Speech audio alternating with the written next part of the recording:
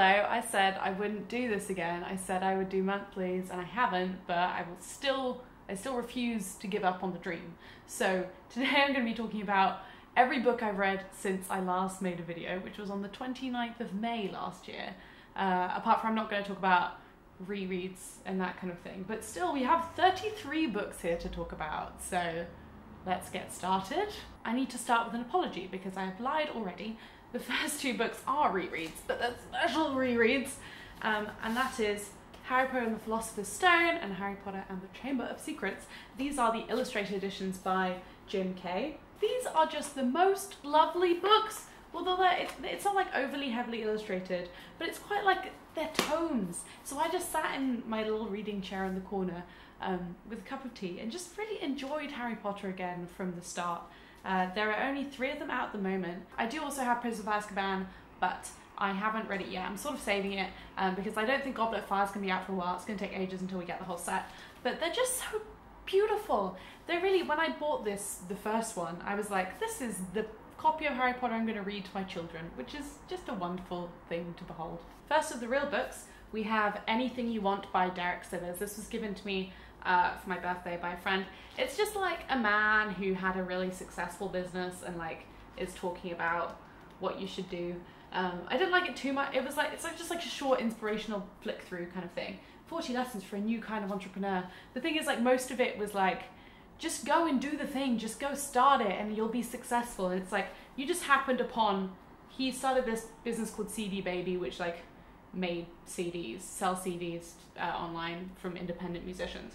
He just like happened upon the right idea at the right time and doesn't really acknowledge how much of a goddamn fluke that was and how that's not really, like, you can't just guarantee that your idea is going to be that. So, you know, mixed feelings about this one. Then I listened to a couple of audiobooks. Firstly, James Acaster's classic Scapes. James Acaster, it's a tongue twister. James Acaster is a very dry, like, sardonic comedian, and he just has got himself into these like really odd situations. He tells the stories as a guest on a BBC One radio show. I don't remember who it was, this person. And eventually just decided to compile them into a book, and it's very funny and it's read by him and I liked it. Next I listened to Ego is the Enemy by Ryan Holiday. I'm a big Ryan Holiday fan. I could just inhale anything he writes, and I did. It wasn't as good as Obstacles the Way for me. It's more about like the person and the ego, and I just like, I'm not as into that. But again, like lots of kind of classical references and historical political references and stuff, and yeah, it's good. Next real book, we have Happy by Derren Brown. I love Derren Brown. I've been a massive Derren Brown fan since I was like 14. And funnily enough, I met him he was doing an event for his new photography book a couple months ago, and me and my friend Anna went, and he was doing like a signing afterwards, but we didn't bring any of our books because we just didn't like think it through like that. But it was happening in the big foils on Tottenham Court Road. So we just like went down into the shop and like got their copies of Happy and then got him to sign them and then put them back in the shop. So I hope someone's bought them now and like enjoyed the fact that we got Derren to sign them for them. This came out in 2016 and I did start reading it then, I think, as in on my Kindle, but I just lost steam with it. Anyway, I decided to pick it up again and it was just fabulous. So this is about it's Stoicism, but through the lens of happiness. So happiness through the lens of Stoicism, however you want to. It's quite chunky, but it's just full of wisdom and insight. But my favourite bit was the last, maybe quarter, was about death. I've just gotten into thinking about death this year. I'm shooting this on New Year's Eve, so I'm going to say this year to refer to 2018 and not 2019, even if this comes out in 2019, I'm sorry. He's talking about, as a celebrity, sometimes it's people's like dying wish to meet him, and how he meets this one woman who just doesn't seem to be like as afflicted or afraid of death as everyone else that he kind of meets in these circumstances.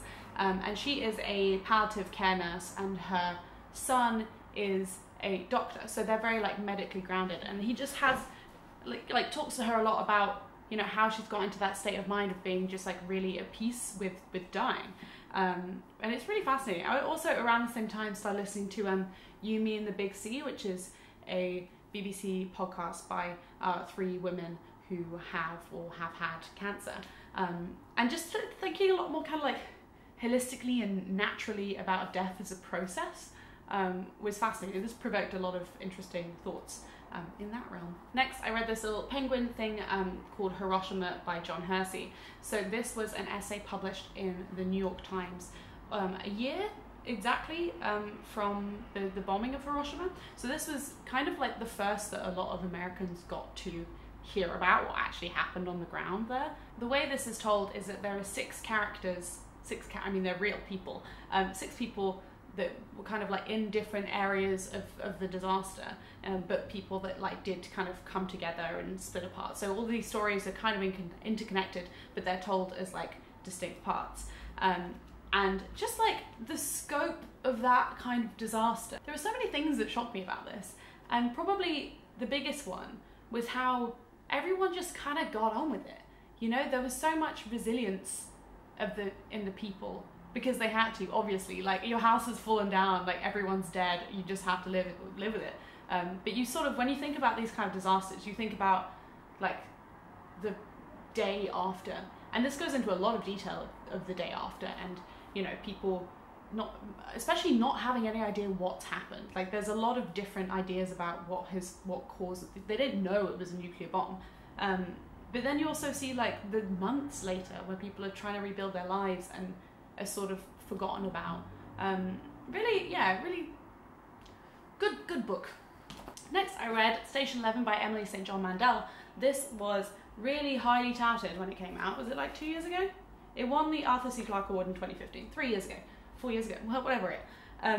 It is a sort of like post-apocalyptic science fiction thing. It's really fun. It's like, I love this kind of premise. The premise is that there's this virus that kills off like 99% of human population.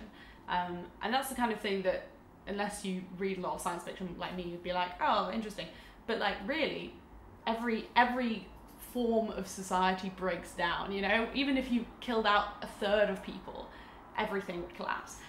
So it kind of flicks between the start of this disaster, people getting ill, and I want to say 20 years down the line, and it follows this one girl specifically, but inside this traveling symphony. So it's like, feels very old school, like they're on wagons and they go around performing Shakespeare, but in this like arid landscape with very few people, and they come across these kind of like not doomsday, but like evangelistic cults on the way around. It was just like a really fun and interesting read. Enjoyed this a lot. The next book I have is Shoe Dog by Phil Knight. Phil Knight is the guy that started Nike, as you may be able to tell from his big old swoosh. And this talks about everything from him going to college and starting to get interested in shoes to Nike's IPO and everyone becoming extremely rich. I'm now extremely aware that I did not write notes on any of these books before I started talking, because when I read this I had so much to say about it, and now I like can't form words. This was a remarkably humble read. Like, I expected it to be quite douchey, but there's obviously like a tiny bit because he's like super rich and well known now, but mostly it's very, very like down to earth about how they started getting customers and how he started employing people and the kind of like human relations of those kind of things. But also he was, you know, flying to Japan and meeting executives and then being backstabbed, and you get just such an interesting look into the world of shoemaking. The latter quarter where it started to take off wasn't as interesting to me because it suddenly just ballooned to a scope that was really hard to relate to the earlier parts of the story, but that's, you know, that's just how it escalated. But yeah, a really interesting memoir. Would recommend to anyone that is like entrepreneurial, business-minded. You don't have to care about shoes, I promise. The next book I read was The Vegetarian by Han Kang. This is a strong recommendation by a work friend. It won the Man Booker Prize in 2016, and it was translated by Deborah Smith. This is a really like evocative novel. It's translated from the Korean, and it's about a Korean woman who decides to not eat meat anymore, and her family and her parents and her sister mostly just think she's gone crazy. They think she's had a mental breakdown, and they're trying to make her come back to life because apparently meat is really important to them. But she comes across as like a really despondent character. Like, she doesn't really show her feelings. Does she even have feelings? And also she has such erratic actions that I can understand from the point of view of like the people trying to help her that she, you know, needs help. But yeah, it's a really one of those like, yeah, a novel of sexuality and madness that deserves its great success, says Ian McEwan. Well, can't say better than Ian McEwan. Really enjoyed it, and her other book, Human Acts, I got for Christmas, so I will be reading that soon as well.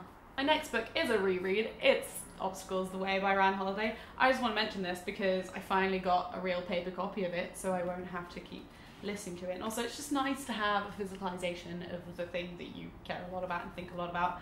I need to go through it again and like highlight bits, but yeah, it's very pretty as well, isn't it? I like the, you know, Grecian, it's cute. Nextly, is that a word? After that, I listened to an audiobook called Total Competition, Lessons in Strategy from Formula One. So this was written by Adam Parr and was mostly a conversation between Adam Parr, who is a Formula One journalist, kind of, and Ross Brawn, who's like a really big guy in Formula One, basically. This was part of Adam Parr's doing a PhD into psychology, I guess, sports psychology, and it was really odd because most of the book was just like a narrative between the two of them. But Adam Parr narrated himself, then someone else narrated Ross Brawn, which was very confusing because I feel like Ross Brawn's voice is very familiar to me and it was odd. Anyway, it wasn't that great because it was trying to, I'm a big Formula One fan. I love the history of Formula One, and it's so deep and rich and interconnected. He was trying to have a conversation about that, but also slip in all of these like random stoic quotes from like the ancients. It was quite odd. Next book is maybe my favourite out of all of them, and that is Wild by Cheryl Strayed. I actually read this on my Kindle, and then I was like, I need a copy of this because I'm gonna want to reread it again because it just spoke to my soul. This came out in 2012 and was a huge phenomenon. There was a movie made about it. Reese Witherspoon plays Cheryl Strayed, which is cool, I guess. I haven't seen it. I'd want to though. But yeah, I decided to pick this up finally because Cheryl Strayed does this advice podcast called Dear Sugars with Andy Almond, and it's just a really kind of like deep, empathetic, hardcore podcast where it doesn't feel like you're just like there for entertaining. It really feels like they're bestowing wisdom and that they're like your parents, you know, they've just like been through more and know more and they know the right answers to things. So this was like Cheryl Strayed's a journey from lost to found. So it's going from whatever she was to like being this wise woman that I now consider her. It was really fantastic. So basically at 26 years old, Cheryl's like mum had died, she'd gotten divorced, she'd gotten addicted to heroin, and she decided to like just re-evaluate everything in her life. And to do that, she wanted to walk the Pacific Crest Trail. This also was in the 90s. I want to say it was 94. I'm really bad with fact check on this video. I will just like pop the information on top of me. 93? Who knows? It was in the 90s. So there wasn't easy like mobile communication or whatever. She was literally just like walking on this rough trail into the wilderness. Just so it's such a crazy, amazing, like life-affirming idea. And you know, I love her descriptions of how, you know, she struggled to even pick up her pack on the first day, and by the end of it, you know, well, even way before the end of it, she could like, you know, her muscles were toned and she was tan and she understood how to talk to people on the track. She wasn't this like random new girl that was just messing around anymore. Like she was one of them. She was like a long distance hiker, but she also had all this time to, you know, think through her life choices and what she wanted to do afterwards, and just seemed like a really revelatory experience. Like it makes me want to do something like that a lot. I mean, we're gonna get to it later, but I've just suddenly decided that exercise is important to me, and this kind of thing really appeals. Just like stepping out of your life and just trying to see who you are as a human and not who you are in the context of, you know, the people and things around you. Really phenomenal and just enjoyable to read. She's a great storyteller. I really, really love this, would really recommend it, and I'm going to 100% be reading it again sometime soon. Next book we have is Trouble with Lichen by John Wyndam. So this is about, when does this take place? Sorry, published in 1960. Right, so it's the 60s. What happens is this really like precocious woman Diana, she and her sort of mad genius scientist patron both kind of simultaneously discover this lichen which can slow down aging, so anywhere up to like 5 times just slows down aging.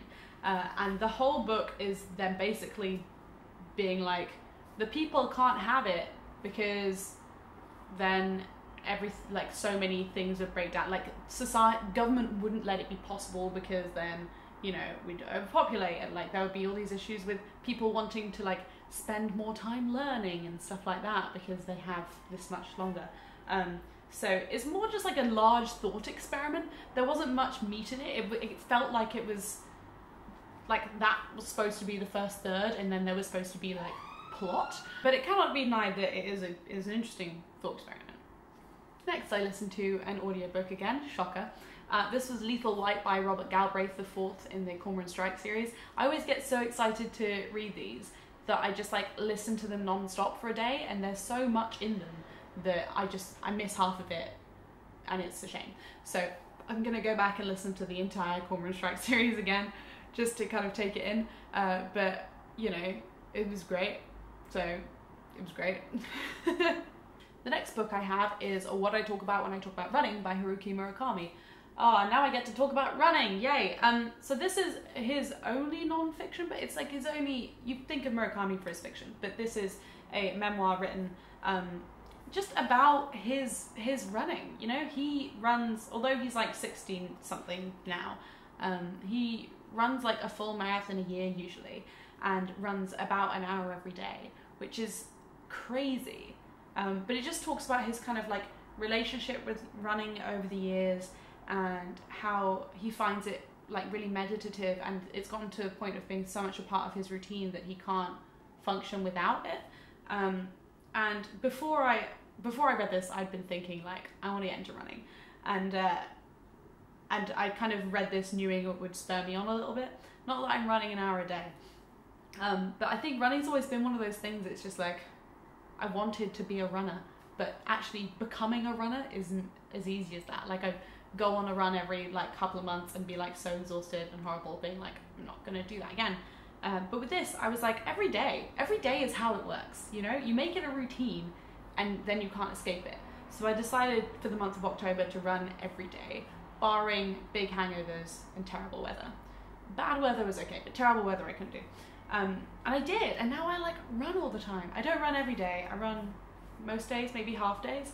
And it feels so good to be like in touch with your body, and also this like running and doing this taught me that I could actually kind of take up anything. You know, I could just decide to do something and do it, and that has been a major theme for me in the last couple months of 2018 that we're going to talk about even more later. You think that this is the end of the pile? There's another 10 books. There's another 10 books under there. Alright, next we have An Absolutely Remarkable Thing by Hank Green. This is my signed edition. I read my unsigned edition because my unsigned one was from the UK, and this one I had to have sent from the US. Where are you? There's Hank's signature. What a shock. Yeah, I've loved Hank Green for many years.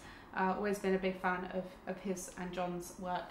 And this was cool. It was like a fun science fiction thing about this statue that kind of shows like these things called cars, these big statues that just show up all over the world at the same time, and no one can understand what they're made from or what they're doing here. And our main girl April is like just kind of like a citizen journalist that then ends up becoming really famous because she's the person that has had first contact with these things, and has a sort of like relationship with them. And then it's this fun romp of adventure of them solving these clues and riddles that the Carls leave and blah blah blah. Not like a massive fan of the ending. I know there's going to be a sequel. He's writing a sequel and I don't understand it. So this is like ostensibly about fame and about how people's reactions to being on you know, cast into this light that people expect things from them.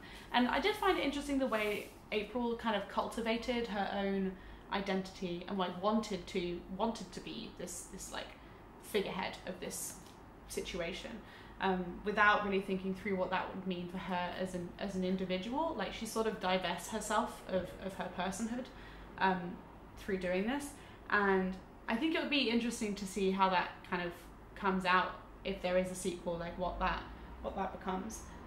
It was a book that was, I feel like it was trying to do too many things, but I still did really enjoy it. I did really enjoy it. And yeah, good job, Hank, debut novel. Next we have a book called A Buzz in the Meadow by Dave Goulson. I picked this up in Dublin. You know, we just see something pretty and you're like, I need to see what that's about. And it's just about this man who's a biologist, biology professor, and he bought a plot of land, like an old farmhouse in France, Languedoc, where was it?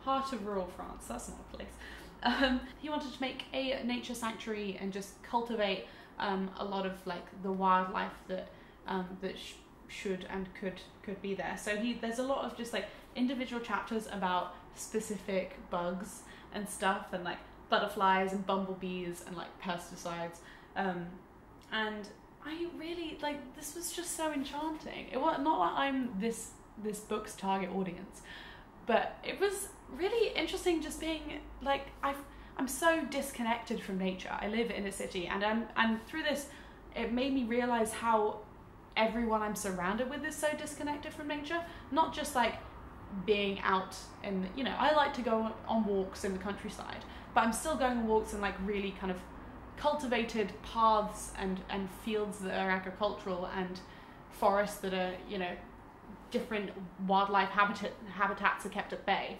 And this is a swan song for all of the species that die out through our overcultivation of land, through like just so many.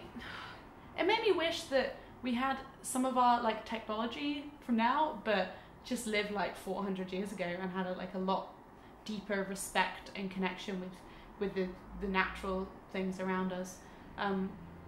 Really like this, and I'd love to read more of this kind of thing, but it not be, I don't want like a reference book about biology. I think it's good to learn more about nature and the environment.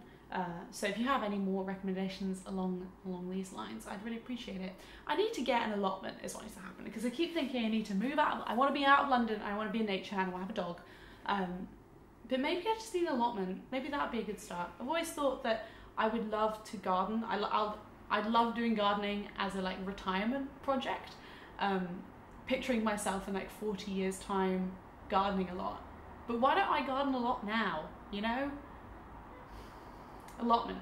It's allotment time. Whew. After that, we take a sharp left turn to an audiobook called Metro 2033 by Dmitry Glukhovsky. This has a cool premise. So the whole world has gone to shit, like nuclear something, and this is about communities that live inside of the Moscow underground, which is just very cool. It's very cool, like, as a concept anywhere, but just like Moscow makes it extra cool. I've got lost on the Moscow underground before, and let me tell you, it's no picnic.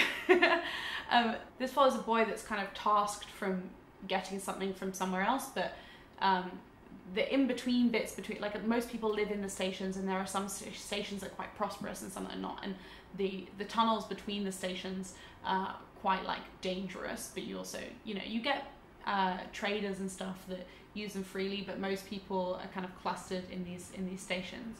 I really like the premise. It was a bit like male oriented. There was something that was, it just felt quite, yeah, icky about it to me. But it was interesting to read. I know it's like a 4-book series and I didn't care enough about it to do that, so sorry, but it was interesting. Why? I'm 6 stories up and you can still hear this shit. Okay, it's gone. The next book I have is a tiny little thing called Takeaway by Tommy Hazard. So this is, I picked this up it was a recommendation in one of my local bookshops, Burley Fisher, in Haggerston, and it's so little. It was like a small publishing house called Morbid Books, and this it's just 85 pages. I read it in the bath in one stint, of a ambulance driver in Hackney.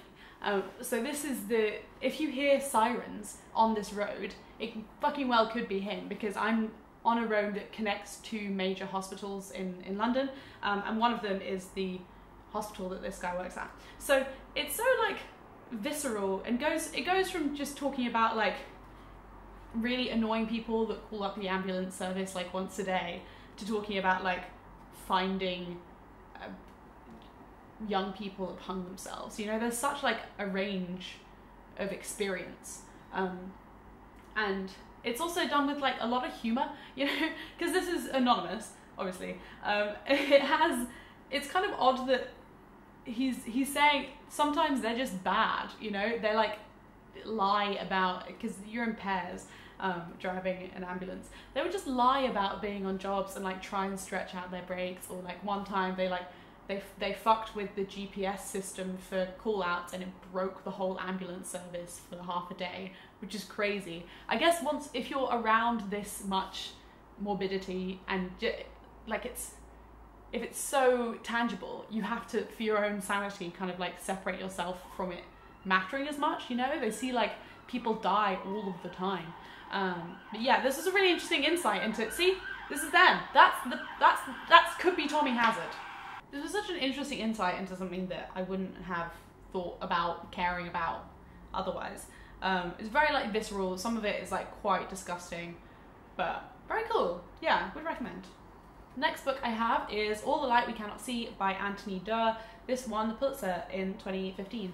Very highly renowned. It takes place in the Second World War, and it is about a small blind French girl called Marie Laure and her father as they escape Paris during the invasion, and a boy called Werner who lives in Germany and is sent to like a school and then, you know, forced to join the bad side. This flicks between the start of the war and things kind of heating up in both of their lives to them being in the same place. I think it's after Armistice. Again, my fact checking, super shit. So we start in 1934 and then we flick to August 1944 at the end. So it's just like really good. It's a good book. There's no point in me espousing about this book. Like, you know, it's a good book. It won the Pulitzer.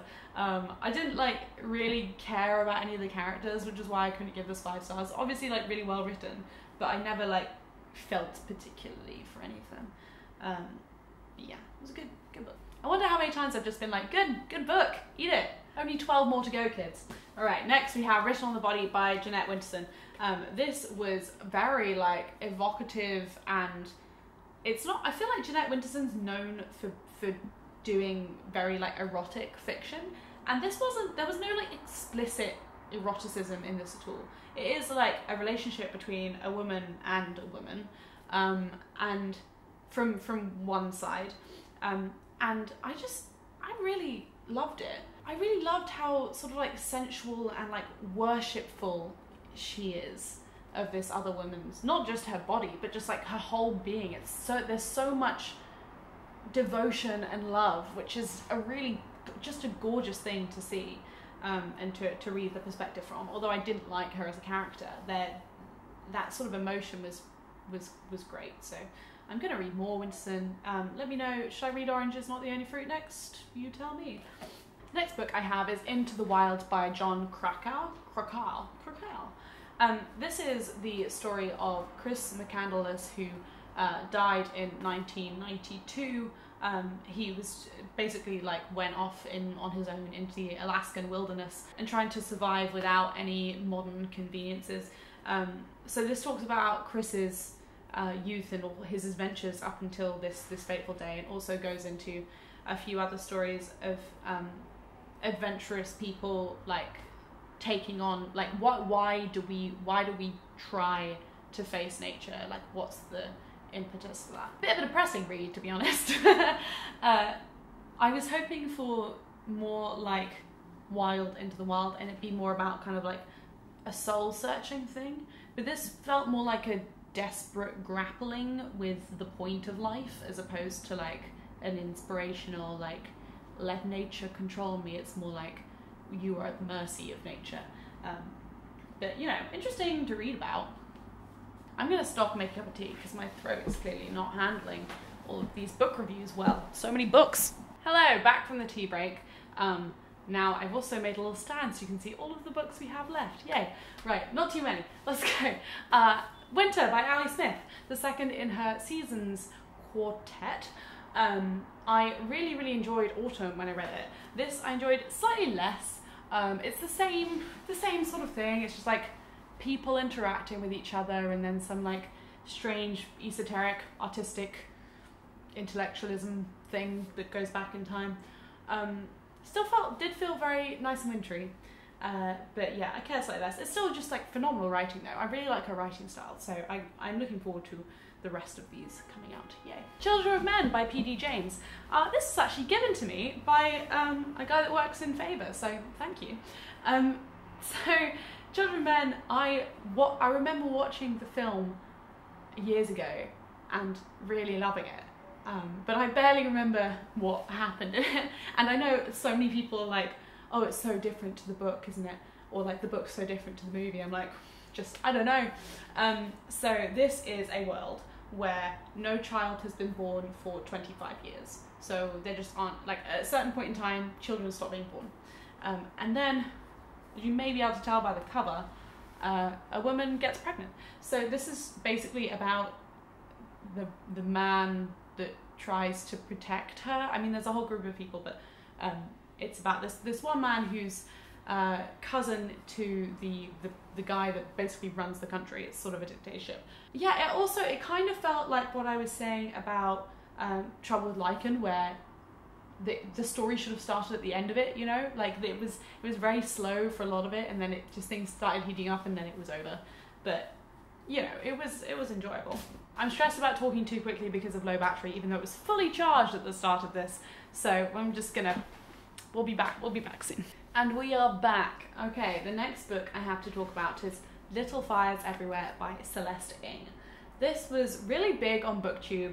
It came out last year. Damn it. Fact check, girl, fact check.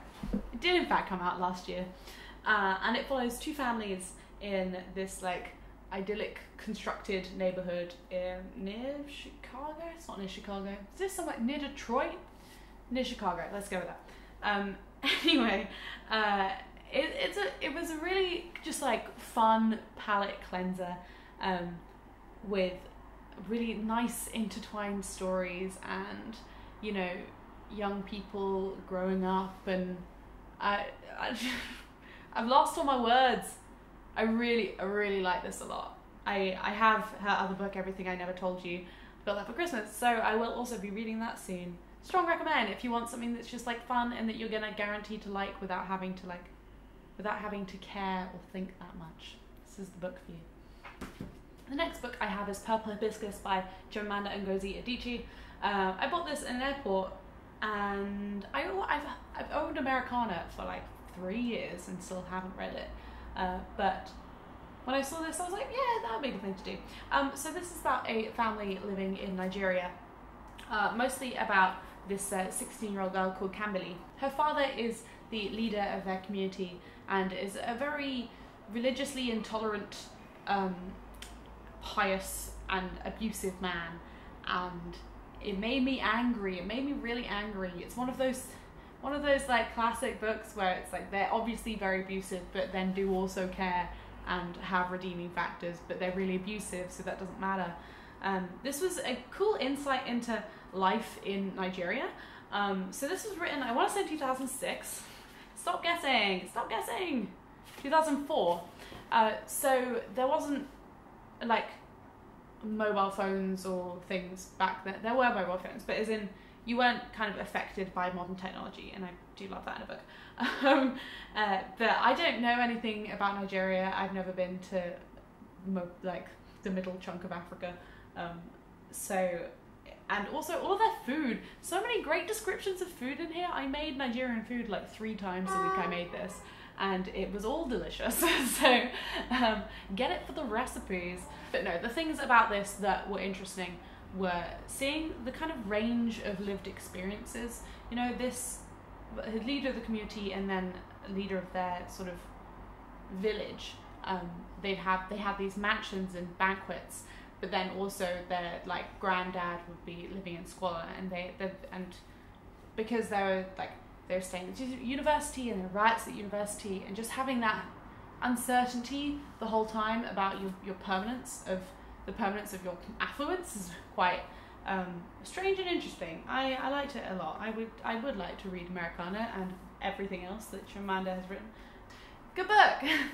Next book I have was the start of my memoir season, and this is In Order to Live by Yeonmi Park.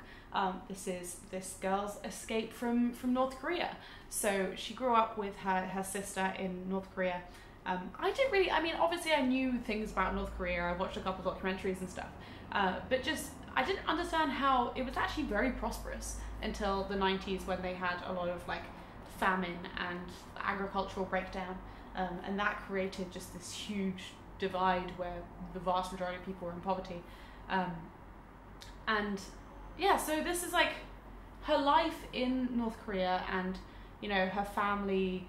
Her dad smuggles, and his main business is smuggling, as lots of people's were, because that was the only way to get like the necessities of life.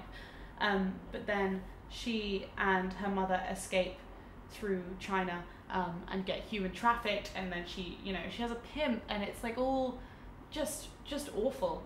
They finally escape China by walking through the Gobi Desert at night until they could get to Mongolia, at which point they would be extradited to South Korea, and South Korea has a rehabilitation program for North Korean defectors, and then she has to assimilate to life in South Korea, and until she hasn't had any formal education at all. So when she got to South Korea, she had to just like an incredible, terrific, strong story of human resilience and her taking on just so much responsibility. It felt like for a lot of the book she was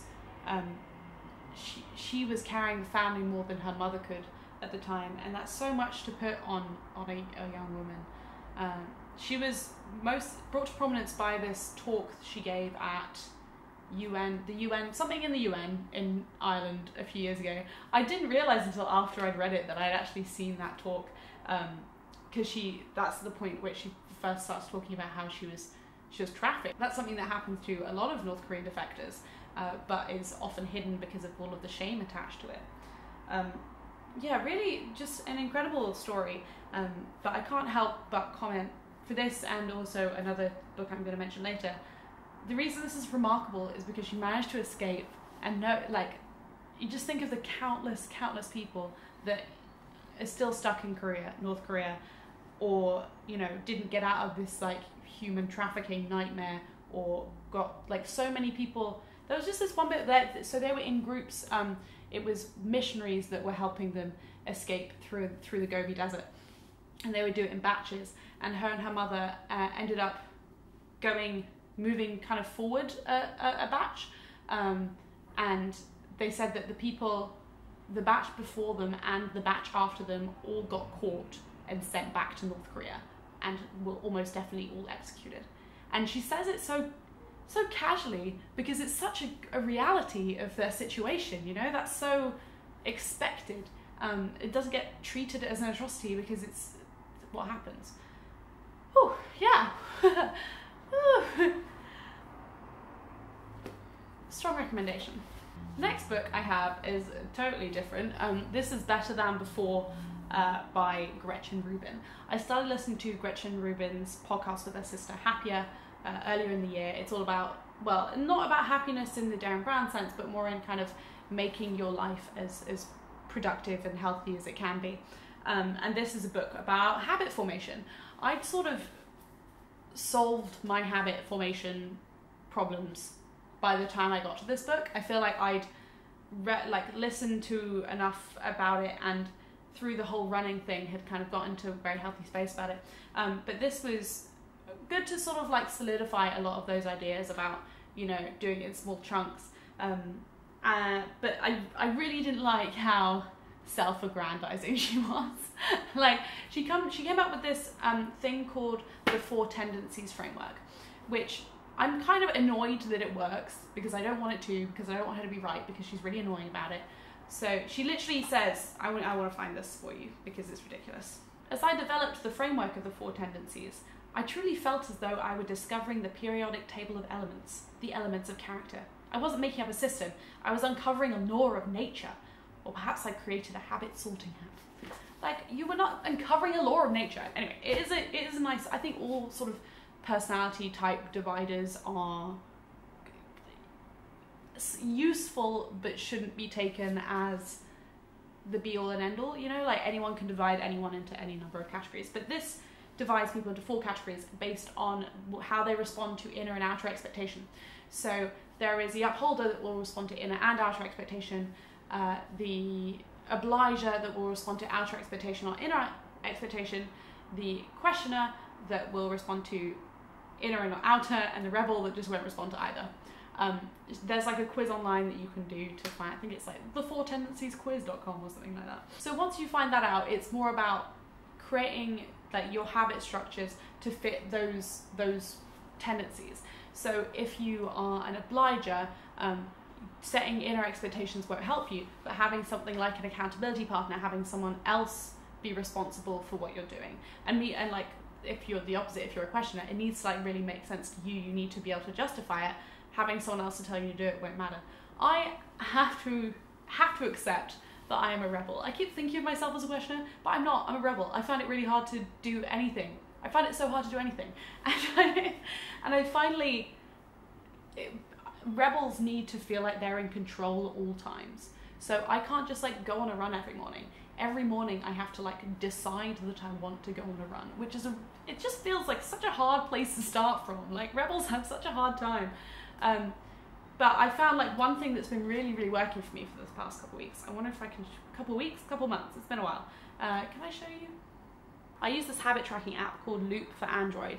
I made an extra dashboard on my phone that shows how I'm doing with each of them and gives me an easy way to check them off. So I have things like exercise, and it will show me how I'm doing over time, and then I can, you know, it just really keeps me accountable in a way that nothing else would. I know friends that have great success with things like don't break the chain, but that feels really damaging to me because I don't want to have a streak-based system, because I feel like if I break it once, I would be throwing away the whole system. But this is, because Keep is based on sort of like percentages of how well you're doing, a loss doesn't feel like that much of a loss. It always feels like a positive thing. I'm not overly into quantified self things anymore. I used to have a fitness tracker thing, and then I grew up. But this is just extremely satisfying for now. It's really working for me. Anyway, so that's better than before. The next book I have, again, another like really random one, is Guards by Terry Pratchett. I think this is the 4th. It's either the 4th or the 8th. Maybe it's the 6th of Terry Pratchett's Discworld series. I know this is something that people, you've either spent your whole youth reading these and know everything back to back, or you just haven't. And I'm one of the latter. My boyfriend was really into Terry Pratchett and wanted me to discover it as well. And he was like, he gave me sort of like a list of ones that would be nice places to start or nice standalone things. And this is the one I picked. So it's very silly. Honestly, I wasn't in the right mood for it when I started reading it. I shouldn't have read it at this point in time. Because it's just like completely absurd. It's very absurd, but quite like fun. So it takes place in this fictional disc world, which is like a disc on the back of 4 turtles on the back of an elephant or something like that. Whatever. This one particularly is about the city guards of Ankh-Morpork, which is the capital city of the biggest city in Discworld. And these guards are all like super bumbling and idiots and drunks and can't do anything. And it kind of annoyed me how there were very few like competent characters. But yeah, basically some evil guy summons a dragon, and then things happen. It's really fun though. I think it would be a really enjoyable thing to, I just had to be in the right mood for it. I would love to kind of read this with my kids as they grow up. I keep thinking about having kids and reading to them, guys. I'm not there yet, but it's just, like, I feel like I could just enjoy all of these things with no guilt if I'm doing it with a child. But if I spent the next year just reading Terry Pratchett, I would really judge myself. The next book is the only other besides Wild 5-star that I gave on Goodreads this half year, which is When Breath Becomes Air by Paul Kalanithi. This was phenomenal. So it is about a neurosurgeon It is non-fiction, it's a memoir, and he is just coming to the end of his training, and he is diagnosed with inoperable lung cancer, age 36. So that's a lot. So this is written in the last 2 years of his life, and just meditating on a lot of things really. Like, life as a neurosurgeon is so intense, and I loved reading from that kind of perspective, and that world is really interesting to me. But then he was also struggling with becoming the patient, going from the expert to being the patient, seeing things from that side, and thinking a lot about, you know, family and expectation, and, you know, he has a child during these last couple of years, and I'm really thinking about the purpose of life. Like, he's always been obviously an extremely gifted man, who ended up doing neurosurgery but may equally have gone into philosophy and literature, and you can tell from reading this that he is very, very well read, and has thought a lot about the things he's contemplating in the novel. Lots of meditations on the purpose of life, and it was really well written and elegant, and quite something, and it made me cry a lot. It made me cry the most out of any of these books. It's a big cry book. If you want to cry, but not from a shitty romance, it's the book for you. And this is the last book. I feel like I've definitely missed some audiobook I was supposed to talk about. Hold on. Oh, I did! So I listened to Michelle Obama's new memoir, Becoming, and it was very good. Oddly, I don't know what, but I must have read a really long New York Times article about Obama or something. I can't think of what it was, but I just knew a lot of this story very well, as in a lot of their Chicago days very well. And yeah, really cool to hear Michelle talk about being a ambitious black girl, essentially, and being in a less rich house, and seeing her because a lot of the book is her as a child, and just seeing her kind of setting her expectations around, you know, what she sees and being put into these categories and stuff was really fascinating. And then obviously you see her rising up, and then suddenly she has a law degree and is a very successful woman, and then she meets up with this obviously successful guy, and you see how their lives really, really ramp up towards, you know, becoming the first lady. Yeah, great. It was her. Yeah, the thing is, I've read so many sensational memoirs this year, and the last one is also that although Michelle Obama has obviously had a really interesting life, it's just not as dramatic as escaping from North Korea. But it was very good, would recommend. So here we have the last book. We're almost at the end, guys. This is Educated by Tara Westover. This was a pick for my tiny 3-person book club, where we meet up every year and a half to talk about a book. But we had a very interesting talk about this the other day. So Tara Westover is the youngest of 7 in her family from Idaho, and her dad was a very extremely Mormon figure who was just really intolerant of basically anything, and they have a very insular family, and only became more insular over time. Her and her 3 next siblings didn't have birth certificates, weren't ever in primary education, secondary education, and this is about Tara deciding that she wanted to pursue some formal education, and I thought that would be the story, is her just getting out of her home, and making it to university somehow. But it was really a lot more about this kind of entangled relationship she has with her family, and their expectations for her, and her wanting to remain connected to them while discovering and accepting a lot of their downsides, and how they'd kept things from her, and also how she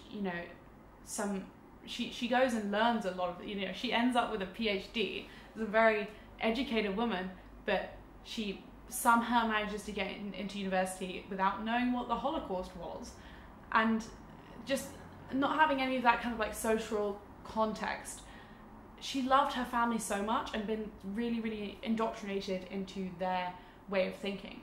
that in learning about a lot of the ways that she wasn't, that she was held back as a child, essentially, or put in danger, was difficult for her to assimilate with her love for her family. Not only did the family not really believe in education, the dad was all on about like Illuminati, the government are trying to get you with taxes and stuff. They didn't believe in the medical establishment, which meant that a lot of accidents happened and they didn't get taken to hospital as they should have, and they would be like, the Lord will fix us with these herbs that her mum makes, and it's just like a very shocking way of living to me. I mean, I know that those kind of communities exist, but with this book you get to really get into that world, and then also see it very literally compared with the world that she learns of later. Really excellent book to round off the year with. So yeah, guys, we did it. We talked about 33 books. I promise it's not going to happen again. It won't happen again. I'm committing to doing I know I said that I hate roundups, wrap-ups, but people change. I've changed. I'm going to do a monthly wrap-up, I think, of every each. You know, you'll get 12 videos next year. As always, all of the books I've mentioned will be down below with their star ratings and their book depository and Amazon and Goodreads links. And I will see you hopefully at the end of January. Thank you for going through this with me. Can you comment if you've actually if you watched this whole video, because I would be shocked.